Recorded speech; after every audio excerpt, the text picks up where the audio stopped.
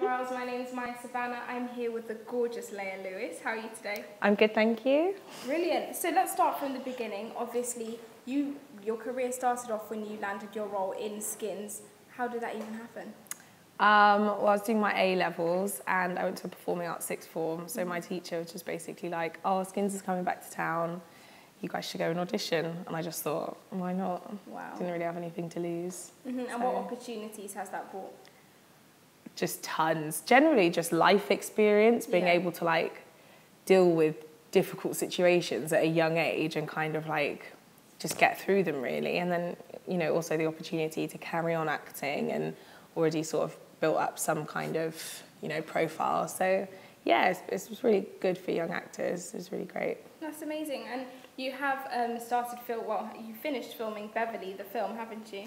Yeah, Beverley. It was like, well, what we did with Beverley, what the writers and directors and stuff did, so that we filmed basically a short film, still fairly long, and then now they're touring it and in hopes to kind of make it a feature length.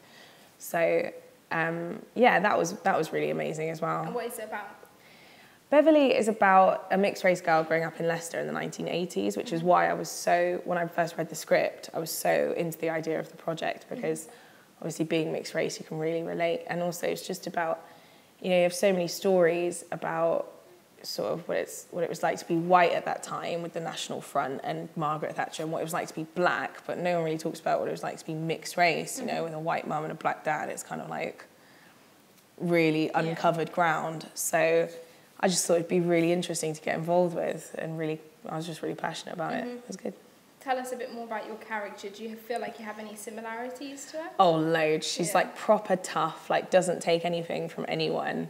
And it was great because I had to do a slightly like Midlands northern accent, and it's it was just really fun. There was a lot of swearing involved and a lot of like. Preview of that accent. Oh no, I can't do it. I can't do it here, and also I can't do it without swearing because it was so like it was really the whole script was really like a lot of, you know, flipping the fingers and stuff like that. It was, you know, but it was great fun. Must have been fun. Yeah. What would you say the difference between filming a series and filming a film actually is? Do you know what? There actually is not really that much difference. You'd think that maybe with a series, because they know how long it's going to take, or because it's such a long-winded thing, there'd be more time to kind of play about with things. But it's always just like everything is so like da da da da da. There's no, you know.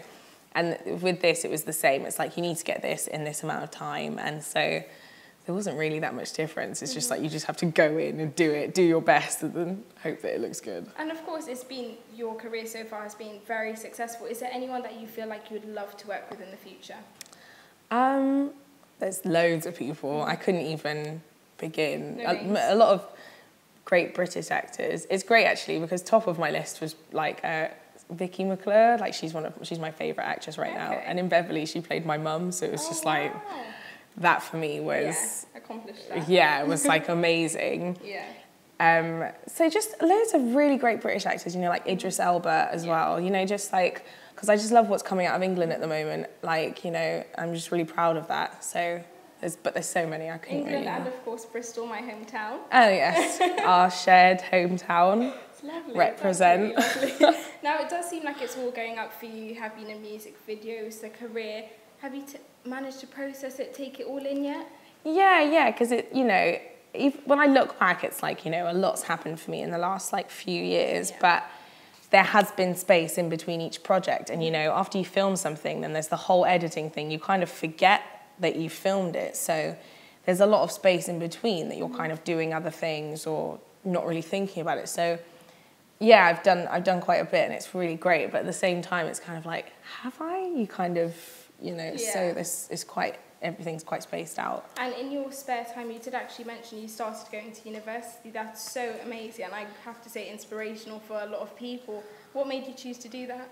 I don't know, I quite like, my mum thinks I get bored of things really quickly. I don't, but I just quite like having my fingers in like a lot of pies, you know, doing a lot at once. I get bored really easily. It's really easy for me to be like, oh, I've got nothing to do. Like, even if I've got like work lined up, I'm still like, yeah, but what am I going to do right now? You know, so that's like partly why I went to uni, and also because I really missed you know, learning. And when I was 18, I really wasn't ready to kind of sit down, like you were saying earlier, you know, sit down and really give myself over to like studying. And whereas now I thought, no, I'm ready. And, you know, I wanted to learn how to be behind the camera as well, which my course really incorporates. So that was really great. Yeah. And speaking of success, of course you are going to be the autumn front cover for Amor issue. Congratulations. I am, yeah. How do you feel about that? I don't really know what to say. I just feel really quite honoured, actually. Yeah, that's it. It's just really nice. They look amazing. Yeah.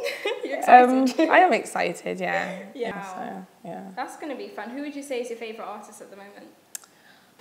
Oh, that's so difficult. I really... It's just such a difficult question to answer. I really like... I don't know. I really like... There's just too many. You know, I'm into like that kind of like whole synth kind of like disco blah, blah, blah thing. Like, you know, like Disclosure and stuff like that. I love Disclosure or like... I don't know. I really like a lot of hip hop, like current hip hop. I really like Joey Badass and stuff like that, like really summery stuff. But at the moment, I'm listening to loads of old stuff, like neo kind of R&B, like neo soul, like Erykah Badu and stuff like that. Nice. That's my summer music. Yeah. I wonder if our Amorals wanted to know: would you ever consider making music? I do like to sing, do you? But it's so funny that I can be in front of a camera and like act, but I just can't sing in front of people. That's like one of my biggest fears. Like, honestly, I find it so... Can you sing?